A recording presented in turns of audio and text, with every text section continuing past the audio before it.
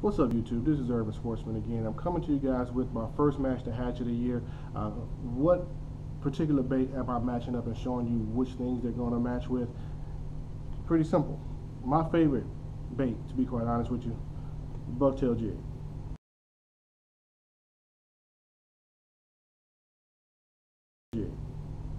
This guy is in olive and black.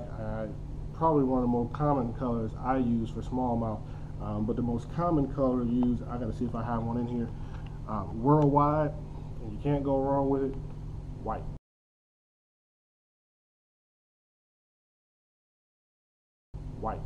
White with a red neck tied in and white bucktail. I don't care what you're fishing for, you're going to catch fish on it. If you're fishing for striper, bluefish, bass, name it. Bucktails catch fish. They are by far, and from my experience, the most versatile baits you're going to find, period. A lot of people put these guys in the category of being a cold water bait, something that you only fish once it gets down to a certain temperature. You can't be further from the truth. I personally fish them year round, especially on small rivers for smallmouth. I'll slam smallmouth all year long on bucktail jigs. Pretty much these things are smallmouth candy. So with that being said, a couple of things you want to do with bucktail jigs. You can tie these guys anywhere from 1/16 of an ounce all the way up to 8 ounces, depending on what you're fishing for, if it's in fresh water or salt water. There are several different styles of jigs that you can use when you're tying them on. I'm actually going to have a follow-up video to this, and I'll show you the full list of all the jigs that you can use. Me personally, for what I'm doing, I'm using walleye head jigs, which are, I can show you one up close. I'm hoping you can see it well with the camera, but it's this guy.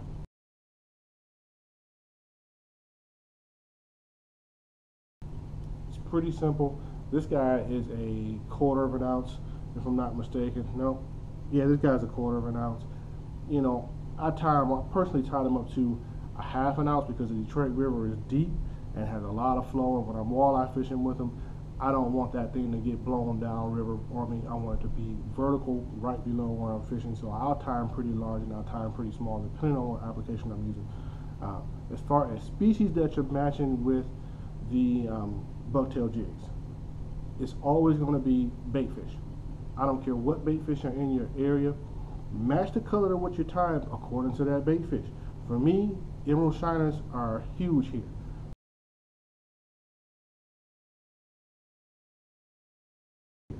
Especially during the silver bass run. Here, the emerald shiners will run upstream first and lay their eggs, and right on their tail, you'll have this huge run of silver bass. What colors am I tying for the emerald shiners? I'm going with that white with the red neck that I showed you. Another thing I'm going to throw, this guy.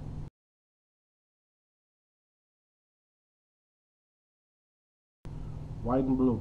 This is a 1/8 ounce. White and blue, I'm throwing that all day.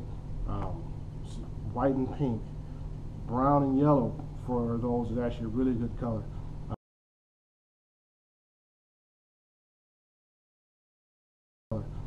The next thing that I'm looking at as far as fish that I'm matching up with in my area, shad.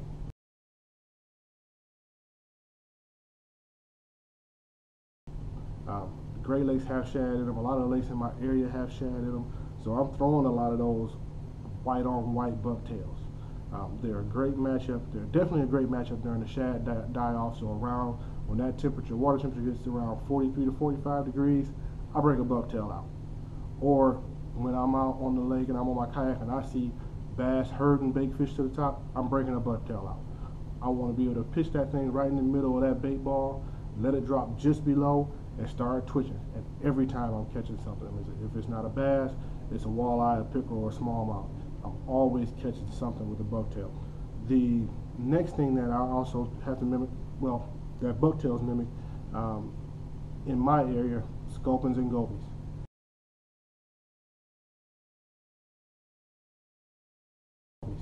If you're anywhere near the Great Lakes, you know about gobies. They're an invasive species, but what you probably don't know about is sculpin. Pretty much that's his freshwater cousin, and they're pretty closely related, but they look a lot alike. As a result, one bucktail that mimics one will definitely mimic the other because they're so closely related. They look so much alike. For me, I'm going with olive and black. This is a small guy. This is a 1/16 ounce. Actually, I got a bigger one in here, so make it maybe a little better for you guys to see. Olive and black. That's what I'm going with. I haven't put eyes on this guy yet. However, I'll put some on there when it's time to go fishing. It's not a big concern of mine. Olive and black is going to be a great color pattern for when you're matching sculpin and gobies. Anything that looks like a sculpin or goby. Mad Toms are another thing that I'm matching. We got quite a few of those in some of the smaller rivers here, so that's another one. I'm going straight back to that olive and black. And another color pattern that I find works really, really well is yellow and brown when I'm matching gobies, Mad Toms, or sculpin. The yellow and brown does really well. What I've noticed is more often than not, if I have more brown than yellow, and the yellow on the bottom is just a small strip, I do even better than having it half and half when I tie them that way. But that's just a killer pattern for me. And like I said, it's smallmouth candy. I hit the rivers with bucktails and do great. Another thing that they match for people on the saltwater, when I lived in Connecticut and New York, both places, this is what I used when I was chasing bluefish, striped bass, or fluke. When I lived there, I didn't have a boat, so for me, I was fishing off the shore. I was fishing off the shore, and I had to do what I had to do. And the bucktail gave me one of the longer casts outside of some of those big heavy plugs. I sucked at casting. I'm a Detroit boy, so I wasn't there that long. And we didn't cast big, huge 3-ounce poppers. I had to learn how to really perfect doing that without tearing anything up, and particularly hooking myself. So bucktails is what I went with. I was familiar with them. I knew how to use them. And I did pretty well, especially when the peanut butter were running really thick. So what am I matching on saltwater? Any bait fish. You're matching needlefish. Well, not so much needlefish because they're really long, but you are matching juvenile sand eels. You're matching peanut bunker.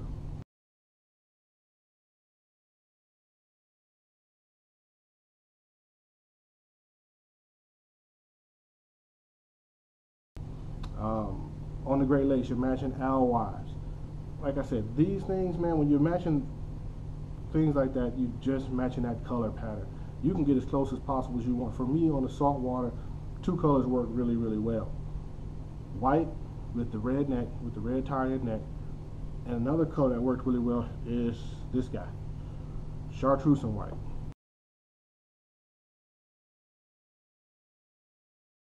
Chartreuse and white worked amazing.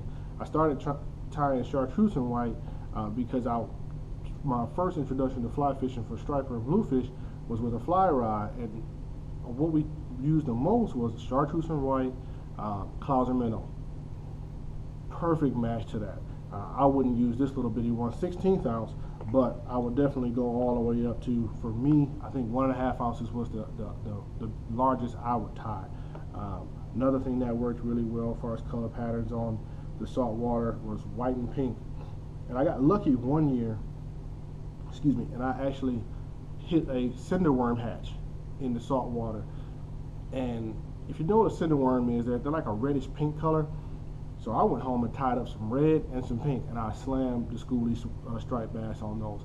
Like I said, bucktails match everything, man. If you don't have anything else in your box, make sure you go tie you on some bucktails. You can't go wrong. You can fish them year round. I don't care what anybody says. You can fish them year round. They're not just a wintertime pattern. They're a year round pattern if you're doing this smart. This is just the match the hatch portion of this.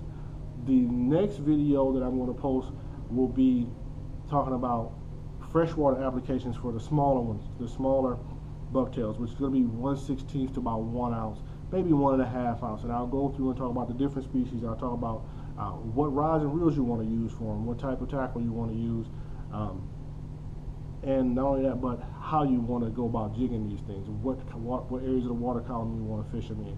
So thank you so much for watching. Please like and subscribe to this video if you want to see more, and be on the lookout. Like I said, the next one will be freshwater applications for bucktails, and then the one beyond that will be saltwater applications that I'll go into a lot more detail with the gear that you need and everything. Beyond that, like I said, thanks again and have a great day. Tie lines, everybody.